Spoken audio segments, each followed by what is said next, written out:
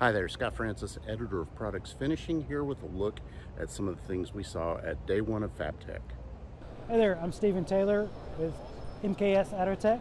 I'm the product marketing manager for our Paint Support Technologies group. We're here at FABTECH this week promoting a variety of sustainable chemical solutions for paint applicators.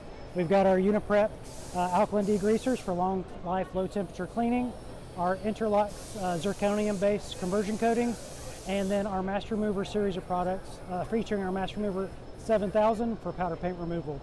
Come check us out at booth W2313. Thanks. Hi, I'm Barton Faylor from FANUC. I'm a program manager, and I'm introducing our new CRX painter. What a collaborative robot allows you to do is stand near, because our robot has force sensors on all 6 axes. So what we can do is if it gets close to us, we can just stop it.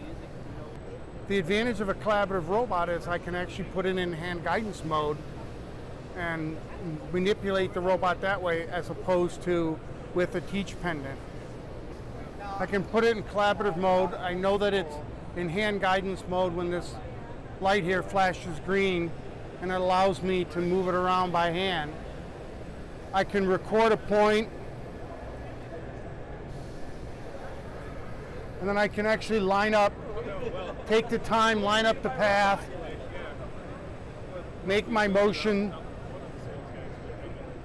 come back and complete my motion.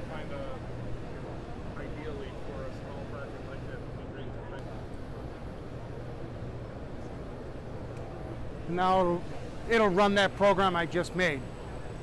For more finishing industry news, visit pfonline.com. Thanks a lot.